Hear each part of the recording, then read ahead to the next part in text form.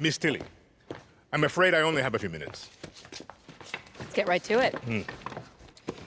You spend a lot of time with your father. He is a great teacher.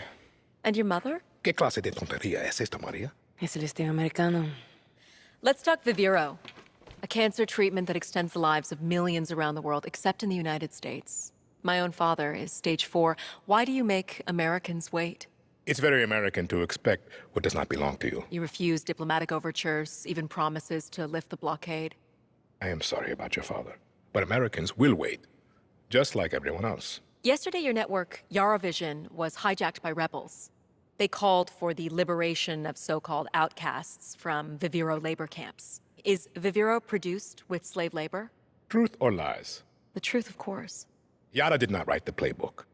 Slavery was your first corporation, 1800 to 1860. Cotton was your #1 export. Grown by whom? Just a second. Slaves. 4 million Americans, worth $3.5 billion. The #1 asset in your economy was people who look like me. What is that called? A history lesson? A head start.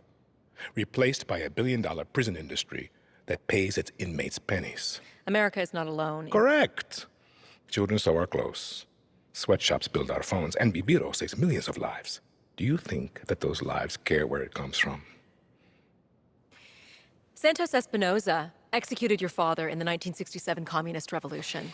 You were imprisoned at the age of 13, the same age as Diego. You were self-educated? My mother was a wonderful teacher.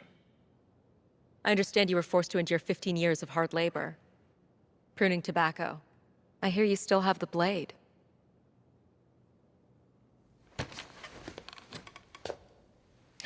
When Yara becomes paradise, when I give my Viviro to America, my methods, your questions, no one will care. We're done here? For your father.